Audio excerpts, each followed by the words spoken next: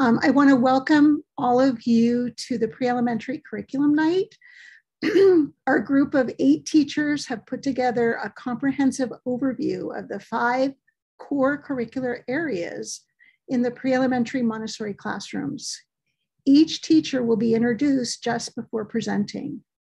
Please enter any questions you have into chat, and we will address them at the end of the presentation.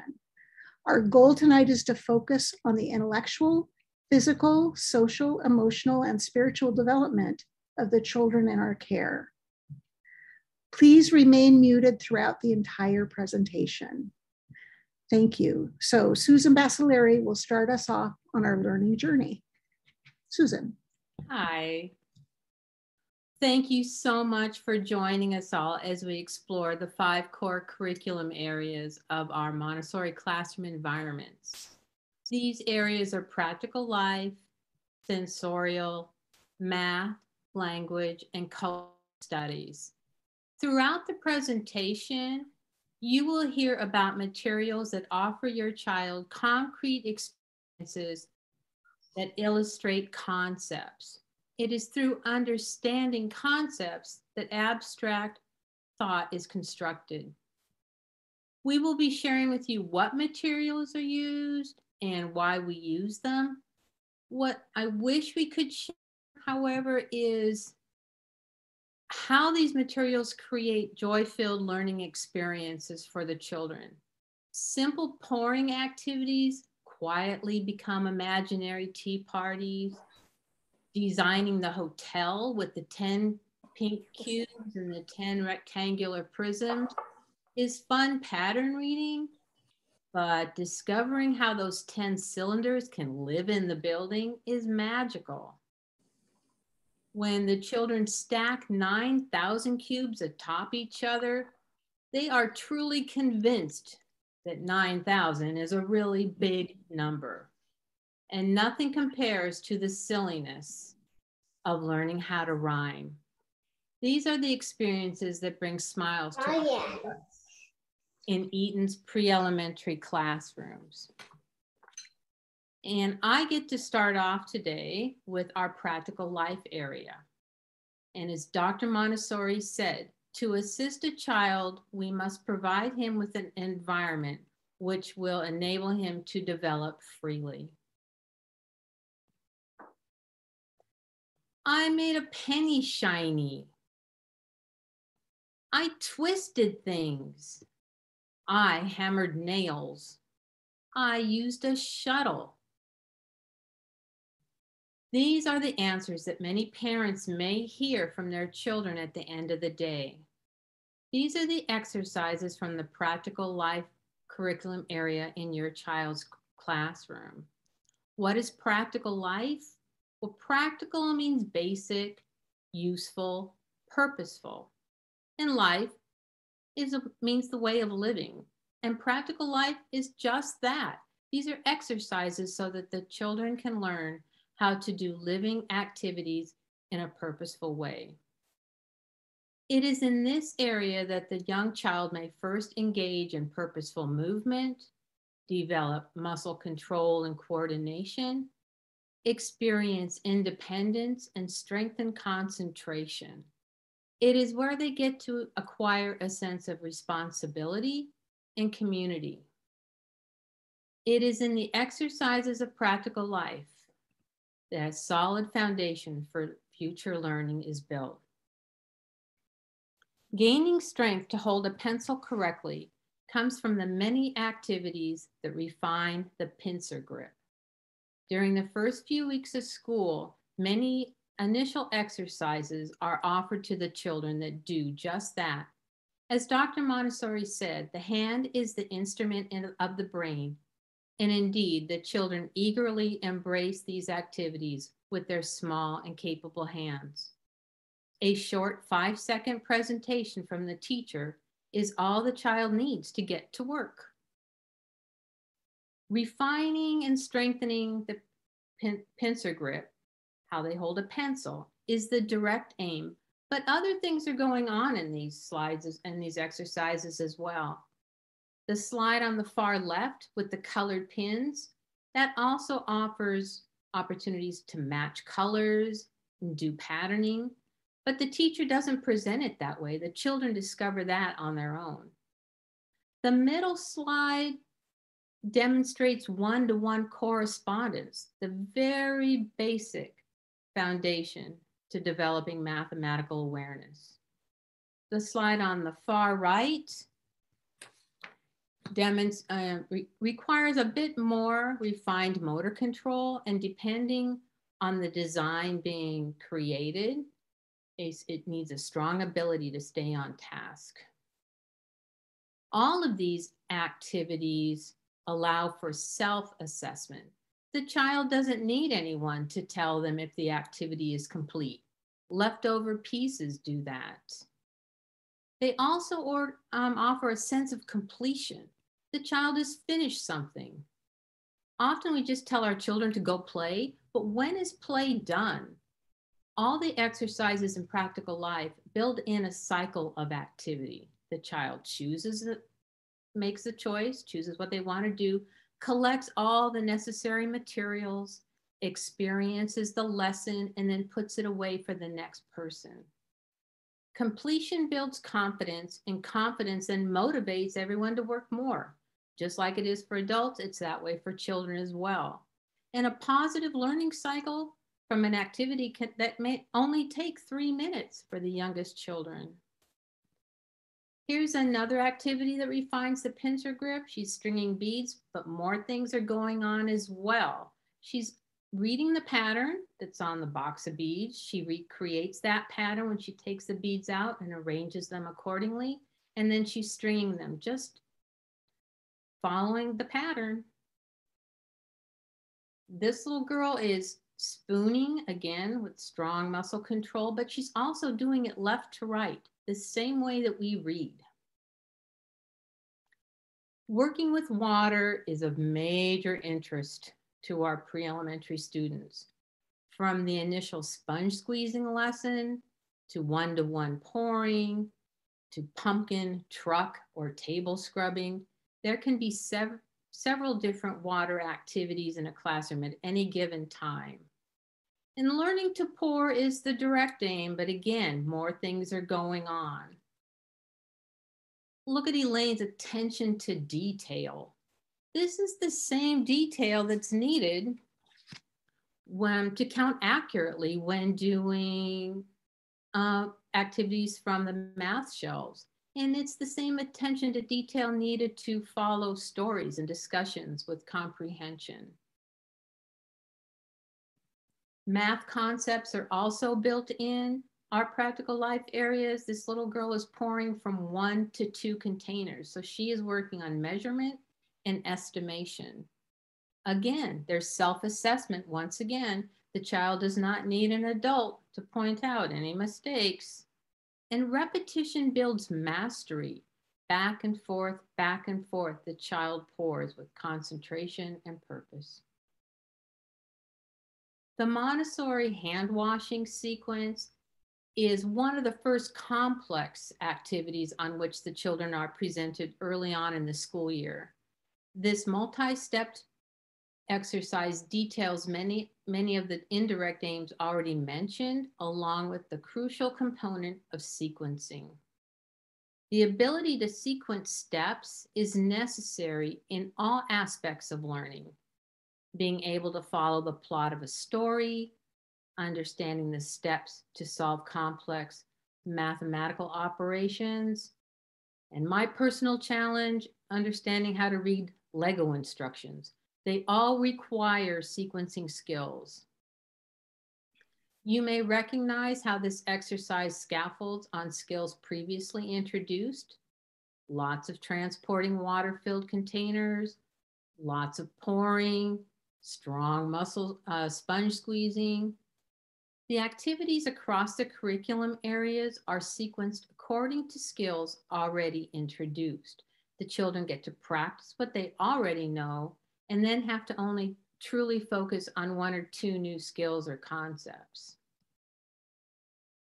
Caring for ourselves and our environment is the basis for peace education. And the young students in our classrooms work on this daily. Washing hands, most definitely in these times, is caring for oneself and for others. Putting on one's jacket, working on the dressing frames, brushing teeth, opening a lunchbox are all care of self exercises. And what happens after one learns to care for themselves? They can learn to care for another. This kind of leads on to something else. The children begin to learn to ask for help. Asking for help is the first step in problem solving. No one is expected to put that jacket on and zip it up on the very first day of school. It does not take long, however, for the children to first come to an adult to ask for help, and then soon enough, an older student may come over and offer to help. That's another indirect aim. They're beginning to care for their community and contribute to that community. Caring for the environment meets the human need of belonging to a community. Knowing that they can help in the classroom, both indoors and out, gives the children a sense of responsibility and increases their self-worth. From the beginning of the year, the youngest students cheerfully fold up the snack mats and the cleaning cloths as they come out of the laundry. They learn how to, they practice doing little sweeping activities so that they can sweep up their own tables after lunch. And many children give up part of their recess time to volunteer and go sweep the wood chips off the sidewalks outside. The exercises shown in the slides are some of the initial exercises presented. These basic activities initiate the lengthening of concentration. These 10-second pouring exercises lead a child to spend 10 minutes scrubbing a table. Watering a plant leads a child to rolling a seed pod out of newspaper and planting a seed. Bead stringing leads to embroidery and weaving projects. And if a child can squeeze a sponge, that child before long will be using a handsaw at the woodworking table. Now we get to move to the most colorful area in our environments, the sensorial area. And Ms. Kalsum Wally will be presenting that for us. Hi, everybody. Good evening. So sensorial, colorful, and it can be a little bit noisy, but a lot of fun. So the sensorial area is where children spend time developing and refining their senses. So the primary purpose of sensorial materials are just that, to refine and develop their different senses. Each material isolates a certain concept that the child will discover. For example, like pink cubes, they're all the same color, the same shape, they're all cubes, but different in size. And all these concrete materials make concepts really real for them and therefore easily internalized. There are many beginning processing skills that children will develop here. They need all these skills so that they'll be more ready for abstract representations of numerals and alphabet. And these skills include identifying, describing attributes, matching, sorting, comparing, and ordering. So the sensorial activities provide a cognitive foundation in becoming a careful observer and an independent conceptual thinker. So in this slide, we'll talk about visual discrimination skills. It is the ability to determine differences and similarities. It allows students to identify and recognize the likeness and differences of shapes, forms, colors, and position of objects. Children develop this ability through their work with the concrete materials like pink cubes, rectangular prisms, the red rods, and many, many more. So the act of arranging helped children to develop a range of thinking skills and built the foundation for later problem solving. Concentration, we see a lot of this kind of concentration while they're trying to get that one last, the smallest cylinder at the top, because it's not that easy. So it takes concentration. And Montessori pointed out that the child's entire personality is transformed by their growing ability to concentrate as they become more and more in control of their own mind and their own body. As children move back and forth from their workspace to the shelf to retrieve all the material that they need, this helps develop their independence, their sense of order, and their gross motor skills. Whether a child is stacking or arranging things in a certain way, they are developing their spatial awareness skills. The picture shows a child who had carefully arranged the red rods to build a maze, followed by walking through the narrow space with great balance and coordination. Patterning skills. Children are developing higher level of thinking as they make a pattern using 2 or maybe 3 sets of materials. Patterns help children learn to make predictions, to understand what comes next, to make logical connections, and to use reasoning skills. All these skills will get them more equipped to work with math activities.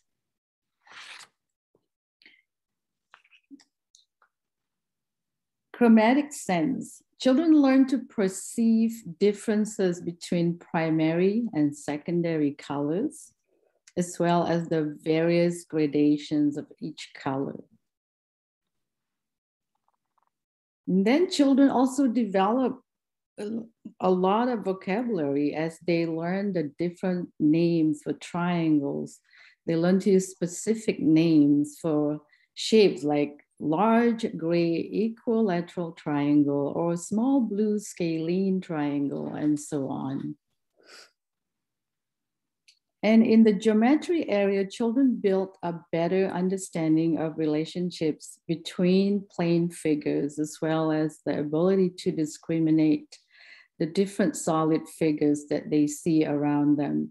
And again, they use specific names for these solid figures.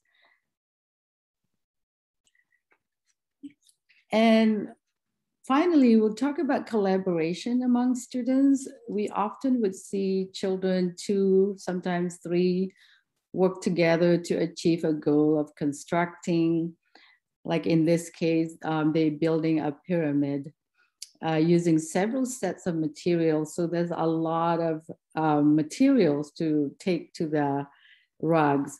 So this collaboration helps increase their interpersonal skills as they share ideas and responsibilities and take turns and solve problems together.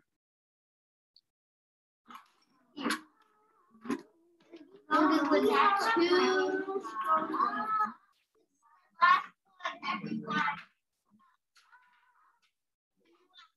to stretch your arms out like that. That's as long as your arms can stretch out, you know?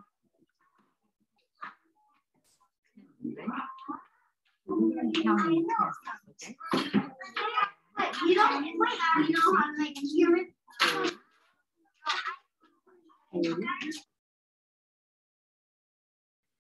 The sensorial area easily leads into math, and that curriculum area will be shared by Madeline Lee and Lynette Oshiro.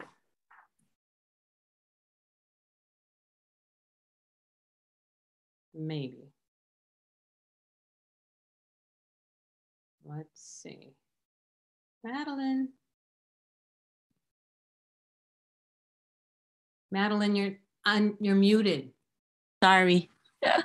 All right, we'll try this again. Okay. Good evening, everyone. Children are exposed to numbers at an early age. As parents, we often teach toddlers to hold up 1 or 2 fingers to show their age. Children come to school sometimes counting 1 to 10 or even 1 to 50. At this point, we use concrete objects to begin the math journey. Before showing numerical symbols, we begin with one-to-one correspondence.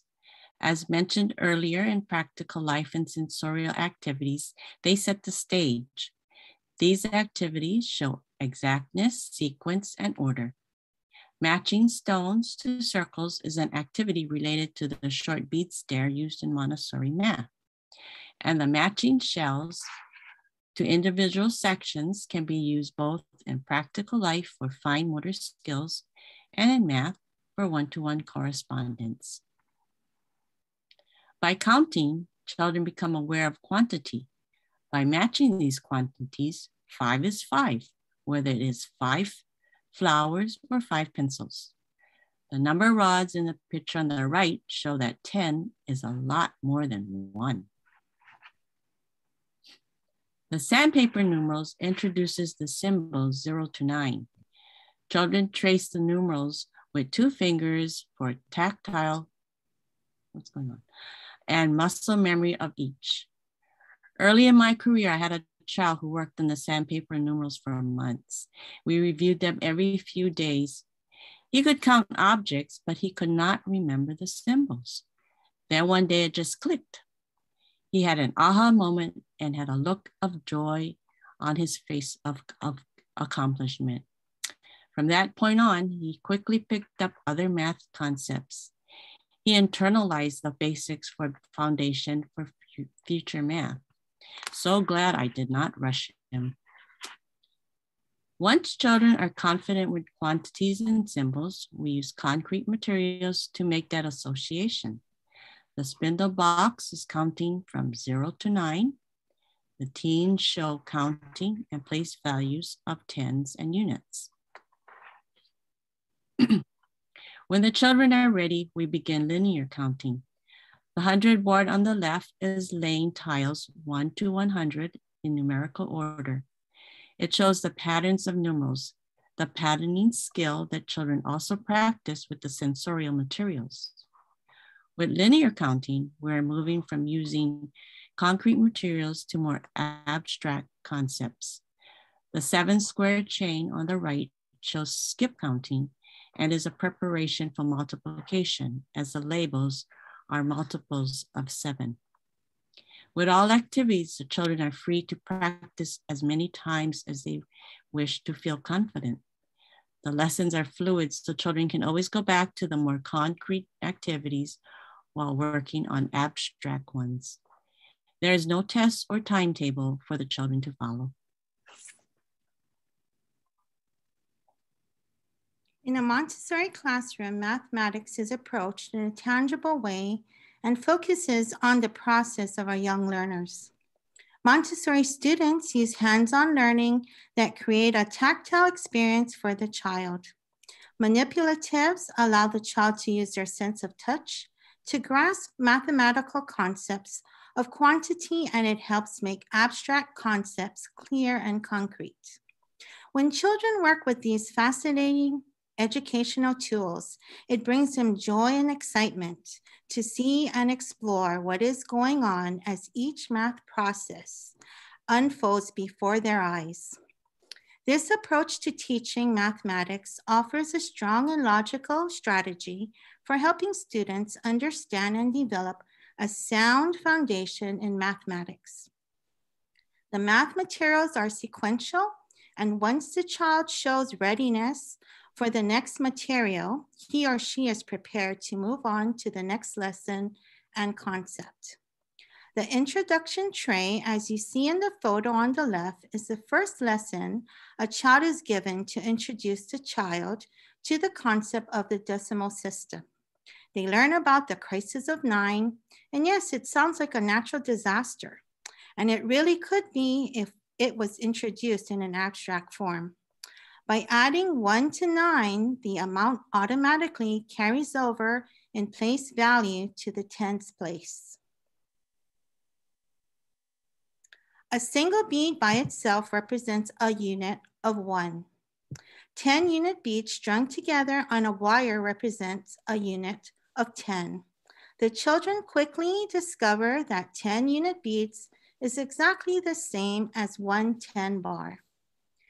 10 10 bead bars equal 100 square, and a 10 100 square stacked one on top of the other form a square containing 1,000 cube. In the middle photo, a child is building the hierarchical bird's eye view, also known as the 45 layout, that is introduced to the decimal system. The 45 layout is setting up quantities from 1 unit to 9 units, then 10 to 90 10 bars, 100 to 900 squares, and 1,000 to 9,000 cubes. Numeral cards are used for each match and matched with the quantity, represented by the golden beads. The name 45 layout refers to the 45 unit beads, 4,500 squares, and 45,000 cubes that are required to complete the activity. Using these concrete materials, young children can build 4-digit numbers.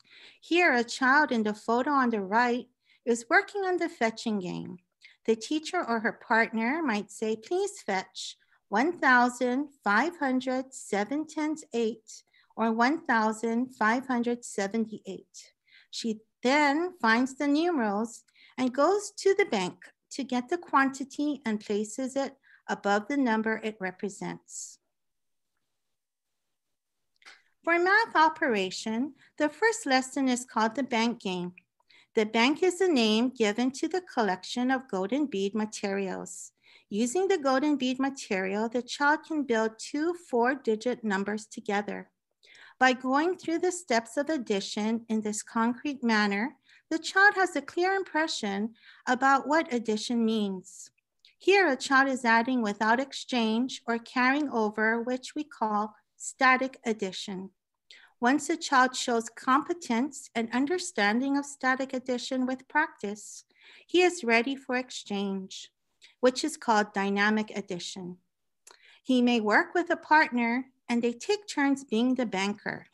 At this stage, they know that if they have 10 units, they understand that 10 has its own place. They will need to exchange it for a 10 bar. They say, banker, I would like to exchange 10 units for 1 10 bar, please. The next steps would be multiplication, then subtraction, and then eventually division with the golden bead materials. In the Montessori classroom, children also practice math facts in all the operations with supporting materials with built-in control of error to build confidence in our students. The addition strip board on the left and the multiplication bead board on the right also offers another pathway to abstraction. The children learn about time, money, and measurement. Measurement is explored throughout the classroom, as you can see on the photo on the bottom left. A child is measuring beads using measuring spoons in the practical life area. Children may also use the red rods in the sensorial area to measure the distance from a classroom that is across from their classroom or how long an object is. In the photo on the top left, a child is working on a clock activity to help her understand how to tell time. Math is also incorporated to tell time. They need to know how to skip count by 5s, as they have done with the square and cube chains, and with other Montessori math materials to have an understanding of numbers on a clock. Children are also exposed to the calendar, months and days of the year, night and day, seasons, and the timeline to also learn about time. President's Day is in February, and this is a great time for the children to learn about money. Thank you, Lynette. And now we get to language. with Michelle Lee and Holly Fleming. Good afternoon. Next slide, please. Montessori classrooms are rife with opportunities for young children to develop oral language skills. During work time, there is often a low hum of activity and voices as children interact and participate in lessons. At teacher-initiated group times, children are encouraged to contribute verbally to discussion. They learn conversational grace and courtesy skill by taking turns to speak. Sharing an item from home, as seen in this photo, gives children an introduction to public speaking. Students learn to sequence material by length, width, and height using sensorial materials. Those sequencing skills become more abstract in the language area. Pictorial story sequencing card challenge children to recognize and organize a story. What happened first? Then what happened? What's next? What happened last? This simple activity tells the teacher a great deal about the child's visual comprehension, reasoning, and enunciation skills. Children are also given lessons on identifying and matching objects such as up, down, inside, outside, full, empty, close, open, or back, front. This activity shows that the child understands relationships of objects and can articulate the different facets. Using objects or pictures, children learn rhyming words such as house, mouse, car, star, and tail, mail. This valuable skill helps them hear and identify the middle and ending sounds in words. Children love to listen to rhyming stories and poems, often excitedly calling out, "That's a rhyming book." Children are developing many pre-writing skills in practical life and sensory curriculum areas of the classroom. Examples in practical life include manipulating Play-Doh, transferring objects with tweezers, and opening and closing the button frame. In sensorial, the knob cylinders are designed to develop the 3-finger pencil grip. The child on the left is pin poking. She uses a wooden stylus with a short metal point or a push pin to poke holes on an outline. This activity develops eye-hand coordination and the pencil grip needed for handwriting. Pin poking activities are common extension to sensorial and cultural work. For example, a child can pinpoke polygon shapes from the geometric cabinet or an animal she's learning about in zoology. The child on the right is tracing metal insect shapes. This activity helps to further develop the pencil grip for handwriting. Students extend this activity by striping lines from left to right or top to bottom inside the shape they trace. Children can make creative design, including zigzag lines, waves, or patterns such as line, dot, line, dot. The metal insect shape correspond with shapes in the sensorial geometric cabinet. Sandpaper letters are core Montessori language material. The child traces the shape of each lowercase letter with his fingers. He learns to connect phonetic sound with the abstract letter shape. For example, the child traces the sandpaper letter S with his fingers and names the object scissors, spider, and soap. Once the child knows all phonetic alphabet sounds, she is ready to sort mixed objects by their beginning sounds. At this point, the child can hear each beginning sound and see the abstract letter shape. Later, children are challenged to sort objects by the middle short vowel sound, a, e, a, o. This leads to beginning word building activity in which the child finds the missing sounds in phonetic words. Word building. When a child can confidently sort objects and pictures by their beginning sounds and find missing sounds in short words, he is ready to begin word building. The student on the left is building three-letter phonetic words such as top, pup, cop, cup, and mop. She is using the movable alphabet, which contains several wooden cutouts of each letter with vowels in one color, consonants in another color. The child says the name of the object or picture, listens for each phonetic sound, and builds the word. Later, she matches the word cards to check her work and corrects any errors by simply replacing an incorrect letter into the movable alphabet and finding the correct letter. The movable alphabet can be used throughout the classroom. Children can build stories using pictorial sequencing cards, describe a sensorial structure they built, or explain about a plant from botany. Because English is not a completely phonetic language, it is expected that children will use inventive spelling. For instance, of may be spelled UV. When children become proficient with three-letter phonetic words, they advance to building longer phonetic words. The process is the same.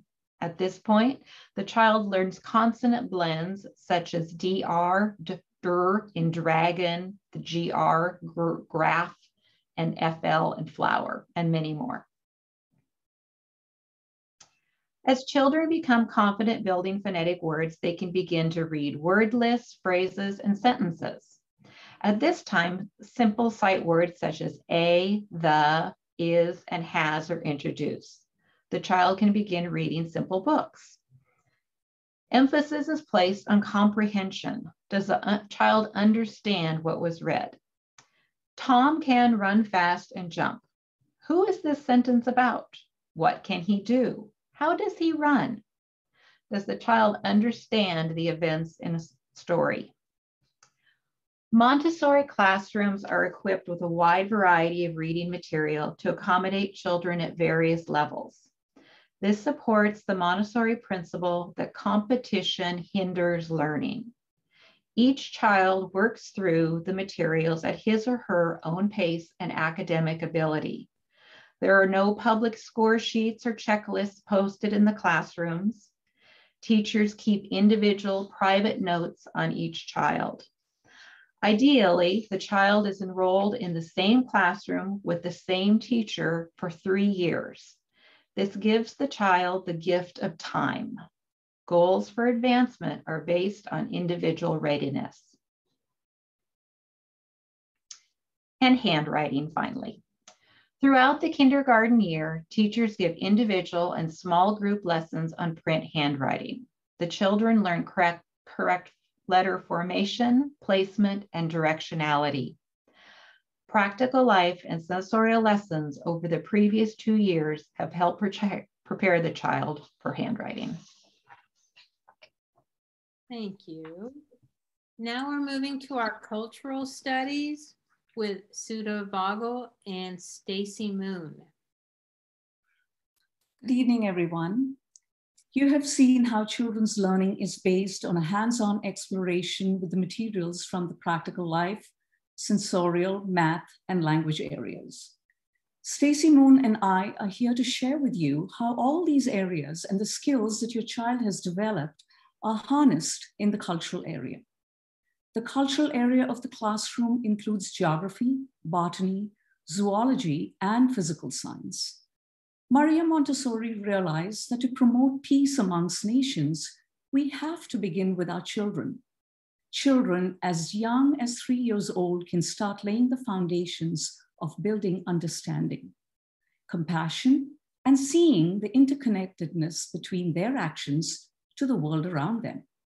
While exploring the rich content of the cultural area, young children are using and building upon the skills in observation, prediction, sequencing, categorizing, questioning, organizing, comparing and contrasting that they've had in their interactions with the materials from the other areas. Lessons in physical geography help young children in gaining an understanding of the world in which they live beyond their communities.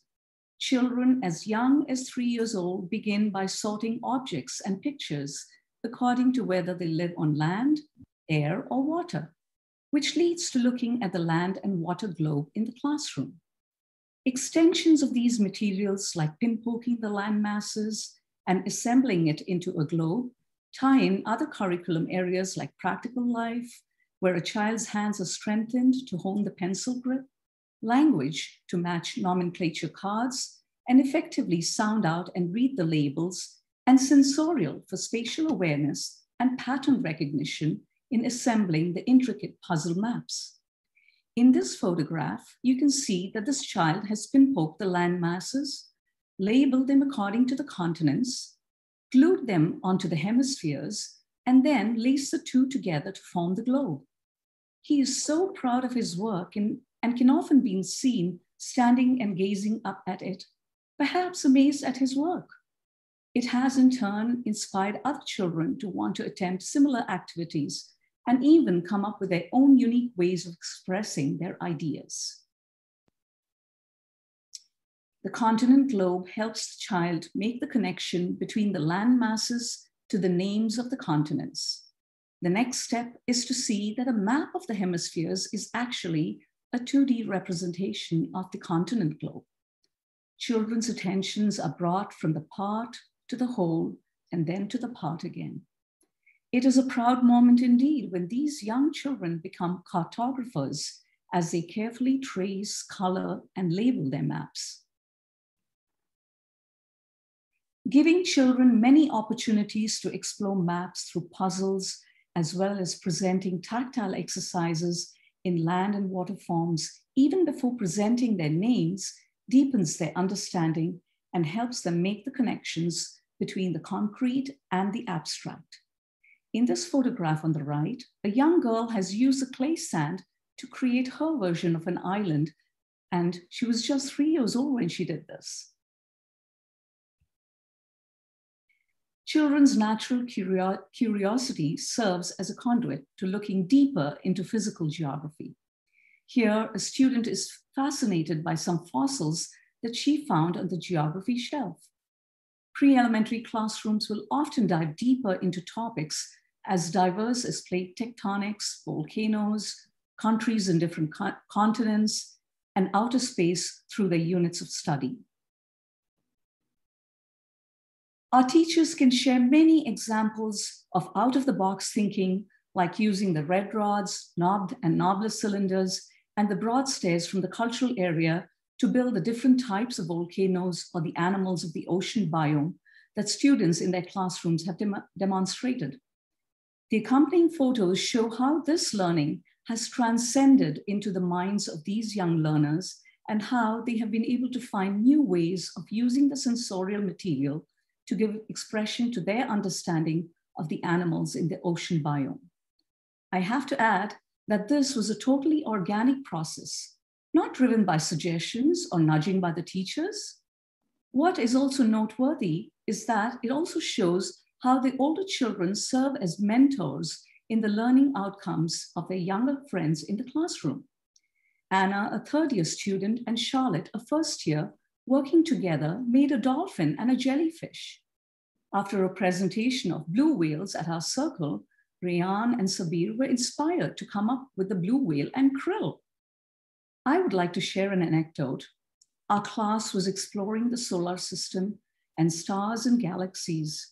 Upon viewing pictures of the galaxies and nebulas shared by the Hubble telescope, a discussion ensued about the types of stars like red giants and white dwarfs.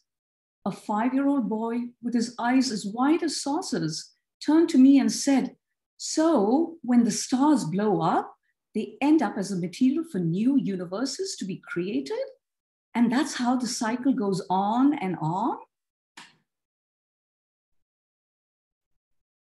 Very often, physical geography leads to explorations in cultural geography of peoples, where they live, the types of climate they live in, what animals and plants live there, what people eat, how they dress, and what they celebrate. When children see that people in the world might look different or wear different clothes, speak a different language, but have the same fundamental needs of food, clothing, and shelter, they start understanding that everyone has so much in common. The cultural curriculum provides a wonderful segue in integrating Eton School's mission statement of developing and nurturing global awareness.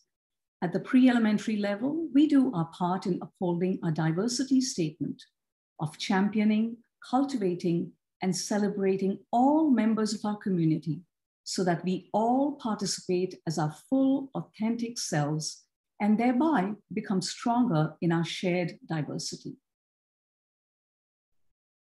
We honor and celebrate the diversity of our students' cultural heritages, be it Diwali or the Lunar New Year, by hosting classroom celebrations. And now my colleague Stacey Moon will be leading you through the botany and zoology curriculum. Thank you. So Montessori botany lesson is an opportunity to introduce the environment, stimulate the senses, and to generate excitement about the wonders of Mother Nature for our children.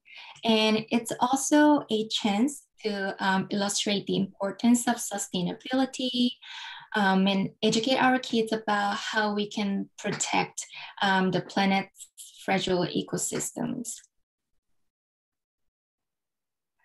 So botany is introduced using puzzles of a tree, a leaf, and a flower that separate each part of the plant into a distinct puzzle piece. So children learn the names for each part, and working with these materials helps children to become more observant of the characteristics of things that grow in their own environments. So for example, a child on the left, she's learning to identify each part of a leaf and what they look like, how to take care of them, how they grow, so that the children may appreciate nature in a more organic way.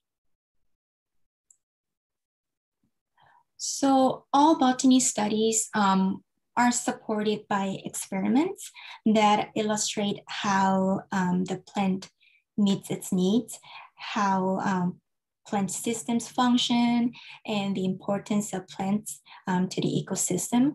And students are actively involved in growing, caring for, and observing plants in the classroom. And botany work also parallels studies in geography, history, and zoology that explore the role of plants on Earth. It's our goal that the children understand from these studies the interdependence of all life forms and custodial role humans must assume, like to protect and preserve life on Earth. And the study of zoology shows children animals from all around the world, like where they live, what they eat, and how they're classified. And to begin their exploration, children are introduced to the concept of organic versus inorganic. We read books about and discuss the needs of organic things, soil, air, and water, and often exhibit real objects that the children can hold and study. And children create categories using objects and photos, dividing them into groups of organic and inorganic things, plants and animals, and vertebrates and invertebrates.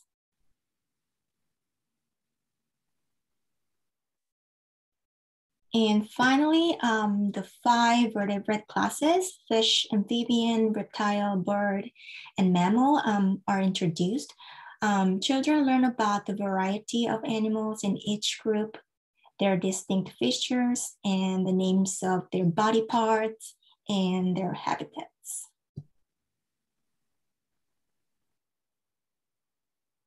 The cultural area also includes physical sciences. Children are presented with opportunities to explore hands-on fundamentals of matter, solids, liquid, gas, flow to sink, measuring liquids, friction, planes, and simple machines. All these tie in with the curricula, with the activities from the physical and cultural geography, as well as from botany and zoology. The cultural area of the Montessori classroom is driven by the children's curiosity about the world around them. The 3-year cycle prepares the child to not only broaden their awareness, but also deepen it.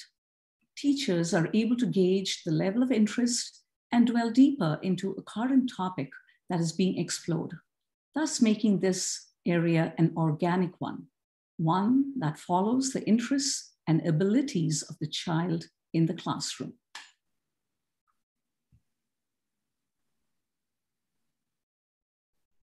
We have all shared the 5 core curriculum areas, and yet there is so much more that goes on in our classrooms. This school year, we welcome back our enrichment teachers to share their talents with us. Ms. Poppy Louthan, Eaton School Librarian, comes into the classrooms weekly to read stories, guide listening comprehension, and offers books to the children to check out. Mr. Joey Crotty invites students up to the habitat area to build their nature awareness skills. In one of the classes a couple weeks ago, Mr. Crotty was telling a story about some gray wolves, and he got all the children howling, which of course in itself was wonderful for them. But then a neighborhood dog started howling back, and you couldn't have asked for anything more perfect. Senora Mendez exposes our students to Spanish vocabulary and the musicality of that language. And Miss Sarah Kessick, our school counselor, offers activities in social and emotional learning to guide our students in liking themselves. And Miss Eleanor Winthrop guides the children to express how much they like themselves through the performing arts curriculum.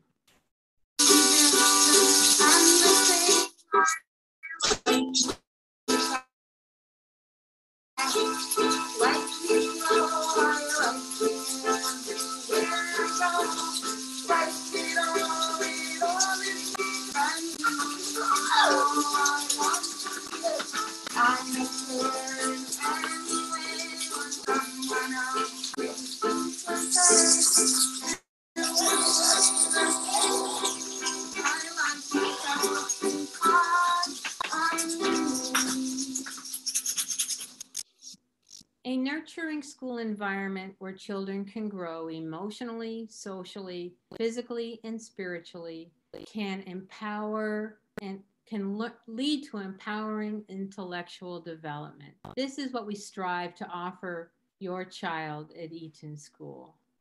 Thank you.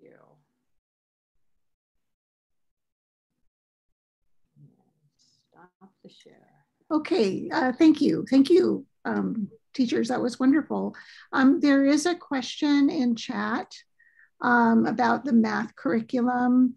How do children usually master, how old are children when they usually master addition, deduction, etc. of numbers within 50? Can someone respond to that question?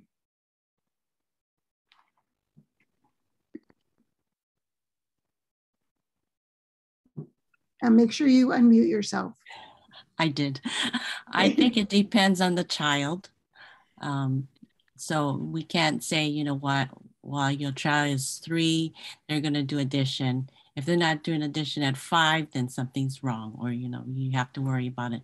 So it depends on the child. Yeah, it all depends on the child.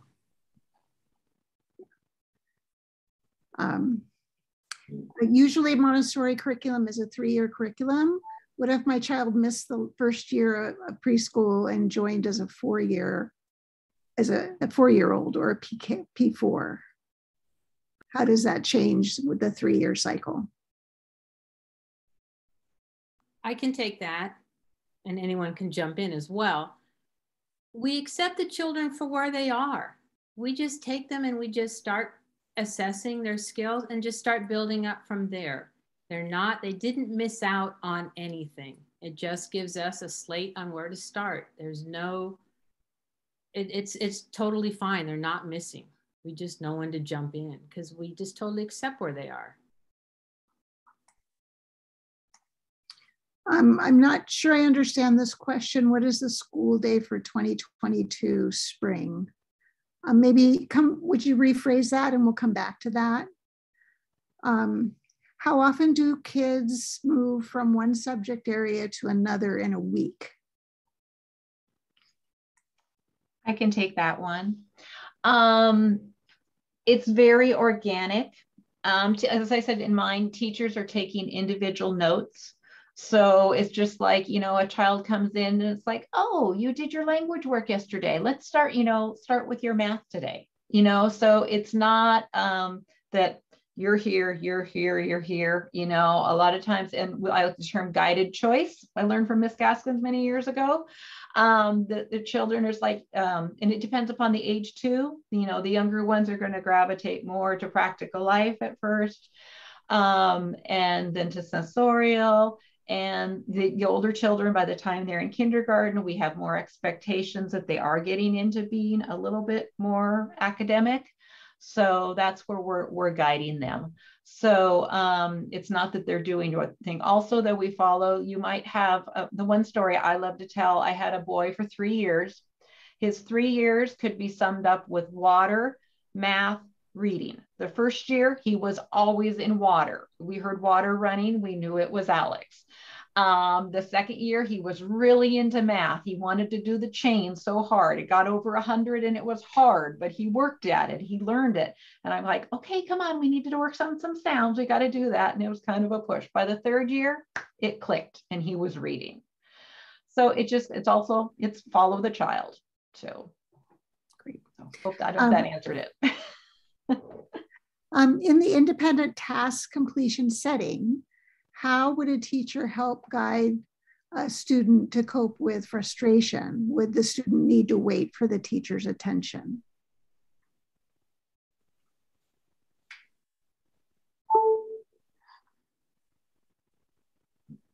Someone?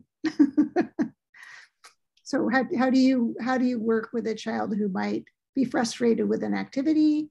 Does the child need to wait for you? What's your process around that? I think for most of us, because we're observing a lot of the time, we can pretty much tell. Obviously, the idea is to get to the child before he or she gets frustrated. But if we can see it's happening, we scooch over there as quickly as possible and we isolate the difficulty. We'll limit the distraction, or just, I'm thinking of certain materials that have several pieces. If we just take out a lot and cover up what they're not going to use, so then it's like we said, isolate the difficulty for whatever it could be. If it's cutting with scissors, we'll hold the paper. We can just find a way to break the activity down. And if we don't get to that child, we're so lucky to have our assistants in our classrooms too. They can come over and help, or more often than not, an older student will come over and say, oh, I can help you with that. And I'm going to add a little bit to that. The children are in slightly different developmental cycles within this 3-year cycle in the classroom, or 2, or even 1 year if they come in as a kindergartner. And they're drawn to materials that speak to them. And so they have more success because they're drawn to these materials that they're comfortable with. It's developmentally within their range to understand. And part of that frustration too sometimes is working through that frustration and figuring out how to do it successfully. And that's a really important piece in terms of learning to problem solve. But we are there to help guide children as well. Are there targets to meet at the end of each year? Benchmarks.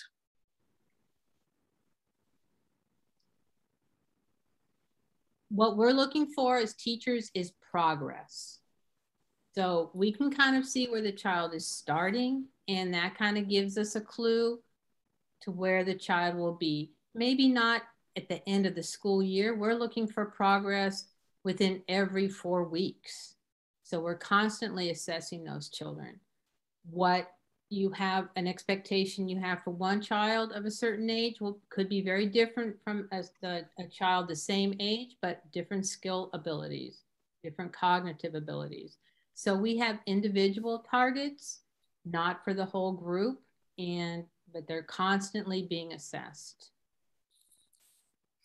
A question about collaboration. I was wondering what percentage of activities are designed for collaboration, i.e. an activity that needs 2 to 3 participants. The reason I asked is I imagine younger children may be shy to ask for help or ask for others to participate in their activities. So what does that look like? I'll try to answer that. I think collaboration actually usually happens naturally in a Montessori classroom. We wouldn't say that activities are designed for it. And they usually want to reach out to their friends. Interaction happens constantly, not just in the sensorial area, in language as well. And it is very much encouraged because we would like them to develop the social skills as well, problem-solving skills. And if there's conflict, that's when we help guide them how to solve the conflict. So it happens constantly. Sometimes in the morning they can be very social and they want to work together. And if we see that they can be unpurposeful, that's when the teacher would step in and say, okay, I think we need to work by ourselves for a few minutes. And also it depends on the skills of the children. Usually the 3-year-old, they don't need to collaborate too much. The older peers love to help, but working together with older peers usually is not the thing that they seek, because they still in that 3-year-old plane development where they just love to be by themselves because they don't have the vocabulary to reach out to older friends yet. It happens a lot between 2nd-year students and 3rd-year students, like a whole lot. Mm-hmm. With COVID, are group times reduced? And is that of any concern? The group times may not be reduced. The number of children at a group are reduced. A teacher may present, if she has group lessons for the day, she might present that group lesson 2 times a day. So only 7 children are there at a time. So I think that's how I think it works best. Yeah, and as you saw in the different enrichment pictures, the children are really spaced out too. So you actually can have a whole group, but we're just spacing kids out. And as I walk by classrooms and gaze in, if a teacher's having a group for the whole group, some children are sitting in at the circle, some children are sitting back in chairs so that there's distance between the children. And it's amazing how resilient they are. And they just get it. They're just so capable with all this. Can you describe the first assessment to evaluate the child's capability in terms of math, English, math, et cetera, say for a 4-year-old?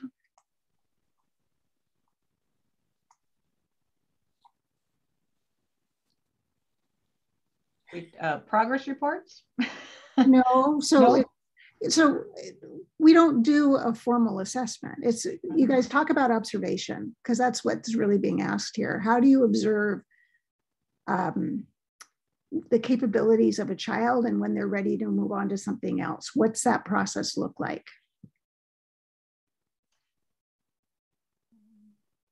So during the day when the children are working, A lot is going on during their independent work time. That's when they're getting individual lessons or small group lessons. And then that's also when they are making their independent choices. And it doesn't take long for those new students to realize when they come into the classroom that they may make the free choice on materials from which they've had a presentation. Or they come up to us and say, oh, may I have a lesson with this? And then the third option for that is we go to them and say, oh my goodness, you've done this work so many times. Now I know you're ready for the next lesson. But it's during that observation time that not only do we observe what the child is doing, but how they're going about it. Was it a free choice? Are they using it purposefully each time? Are they coming up with a new way to do it? Those are, the real positive clues for us, but also things we're kind of looking, are they choosing that same thing all the time because maybe he or she is unsure of what to do next? And again, that's when we step in and say, oh, you are so ready for the next activity. In terms of English, I'm thinking if you're speaking about spoken language English, we are so fortunate that our classrooms, the curriculum is designed like through the senses that Calson was talking a lot. Everything is presented visually first before we add language. So the child only has to focus on one presentation part of that. And then language is put afterwards. So they don't fall behind, that's a rude word, but they don't lag because they don't have the vocabulary to put towards it. They're still working with the materials, and language is basically almost the last part that comes to it. But that's kind of how I see the answer to this. I would encourage other teachers to jump in. I think if I may add, I think, teachers as observers is a big part here. And I think, as Susan has already mentioned, many of the things that we look for, I think we also look for how independently is this child able to perform the task? Are they asking for help with every, is getting stuck? Are they getting frustrated? Or what about with how much concentration are they able to complete the task? And I think those are all the clues that we get when we observe the child. And I think that really gives us a big idea about whether the child is ready for that next step. Part of the Montessori teacher training program, a huge part is learning how to observe children at work and understand where the child is in the learning process. How do teachers distribute their time amongst all the different children in the classroom every day? Considering all the activities going on all of the time. I'll try to answer that. I think that's the reason why we help children develop the independence. It's a huge thing in Montessori, because the more independent your child is, the farther they can go in their learning. Because children that are independent, and they don't wait for teachers. If teacher is busy, they just go do something, and as long as they have been given a lesson. And sometimes if they haven't been given a lesson, they just do it because they say, I saw you show this lesson to someone, so I'm going to attempt it. And that is what we want in our students. So independence is key to, the drive within themselves. They want to do something. They want to pick something. There's so many things to do. And at the beginning of the year, yes, teachers will get a little, it could be a little overwhelming, but we did have record keeping. We would track who needs new lessons and who have had enough lessons that can just go repeat the lessons that they had been given. But once they know what to do, they're so independent. Teachers really do just observe a lot so that we can keep track, like what Susan was saying, which child needs to be introduced a new lesson because this child has been repeating the same lesson and needs to be invited to a new lesson. So for me, the independence is the key. Like not waiting for teachers to tell them what to do. Okay, I'm going to answer the next question. It's about lunch. Children are eating at their own tables because of COVID. Normally, we have groups of tables where children are sitting. There could be 3 or 4 children at a group of tables eating together, but because of COVID, we have spaced children out. So until we can get past this, children are eating at their own tables, but it's also a very social environment because there's a short time of silent eating, so the children are encouraged to eat lunch. But then there's a social time too, where they can talk to each other. So, you know, we're balancing out that social piece, even though they can't be sitting right next to each other. Let's see. With the child's progress, how is that shared with children, with parents in a regular fashion, or how does that happen? So how do you share progress with parents? Okay, I think I can answer that one. We have we send out progress reports twice a year, which are written and communicated with parents. And then we also have twice a year conferences, parent conferences in the fall and in the spring. So those are wonderful opportunities for us to touch base and you know, have conversations about how the child is doing in the classroom. And I think more than anything else, our emails are always open. And, you know, that's how we primarily communicate with parents. And, you know, because of the amount of observation that we are doing, we can easily send out an email to a parent if we find that, you know, something is amiss, or even dropping a line saying, I just love having a child in my classroom, such a wonderful worker. And we have another tool, we have Seesaw, and we communicate a lot about what is happening, you know, on a weekly basis through photographs with a little comment about what a child is doing, or maybe what our whole classroom is doing. So these are all wonderful opportunities for us to keep the lines of communication open. Right. And with Seesaw, I want parents to understand too, you know, the first couple months of school, the teachers are deeply invested in helping the class settle down, assessing children, getting into a routine. And so Seesaw, you won't get daily pictures. Hopefully you get weekly pictures. But once the classroom settles down, then there's more Seesaw communication as well. So that's important to know. Can the teacher provide higher level materials, for example, that normally are given to a kindergartner if a younger child seems interested or is ready or wants to challenge him or herself? I think that is the beauty of the 3-year cycle in a multi-age classroom. We follow the child, and when we follow the child, that means we have it's almost like having an individual education plan for each child. And so there is really no boundary. There is nothing that is holding a child back. I think, you know, so we will definitely be willing and able to introduce a child who's showing readiness for all those things that an older child might be doing.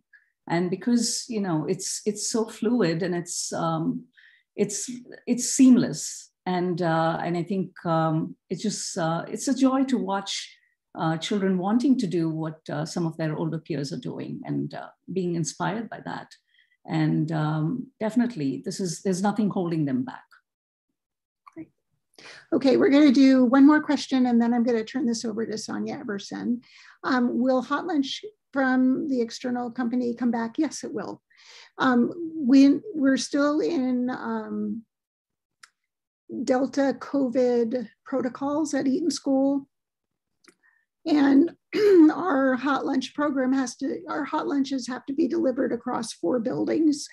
And so we're physically, we don't feel comfortable having that happen across our campus. And so once we get past some of these protocols that are put through by our licensing agencies, then Sharon Gonzalez, who is back in her normal role of auxiliary program coordinator, is already researching hot lunch companies. So as soon as we can, we'll bring it back and we'll be sure to communicate that out to families ahead of time. So I'm going to say thank you for everyone for coming. And I want to turn this over to Sonia so she can talk about some future learning events. Yeah. Hi, everybody. Thank you so much, pre-elementary teachers. That was every year just so informative. My name is Sonia Everson. I'm the director of admission here. So for those of you who are not yet Eaton families, I wanted to let you know of a couple opportunities to continue learning about our program. I host weekly on-campus tours. We stay outside of the classrooms, but that's a great opportunity to come and visit the campus and see the classrooms in action, see what these teachers are talking about in action. You can sign up for that on our admission page. There's also an open house opportunity for adults only, please, and you must show proof of vaccination or a negative COVID test to attend. But that's on Saturday, November 6th, and the teachers will be here to talk with you and answer more of your questions. You can see the materials in person. And then for those of you who have kindergarten students, our lower elementary curriculum night is just next Tuesday on October 12th. So that's another great learning opportunity for you. Applications are available now for the 22-23 school year. They're due February 14th. So you've got lots of time to connect with us further, learn more about us, make sure we're a great fit school for you and your family. So please reach out. Again, my name is Sonia Everson. I'm the director of admission here, and I look forward to meeting you all in the future. Thanks so much for attending tonight. Thank you.